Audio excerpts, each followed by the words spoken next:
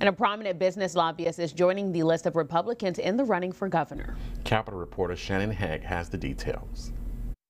Stephen Waguespack has been the head of the heavily influential Louisiana Association of Business and Industry. The lobbying group works as a chamber of commerce and advocacy group for businesses and major industries across the state and have a lot of sway at the state capitol. Before that position, Waguespack was a senior advisor to former Governor Bobby Jindal. In a letter to the lobby board, he says he knows the campaign will be challenging and he is not a professional politician, but he emphasizes the need for changes in the state. He had recently hosted a forum questioning the other GOP candidates on the state's biggest issues, which he says in the letter was the final straw in his decision. Waguespack goes up against 4 other Republicans, 1 Democrat, and 1 independent for Louisiana's highest office. For your local election headquarters, I'm Shannon Hecht.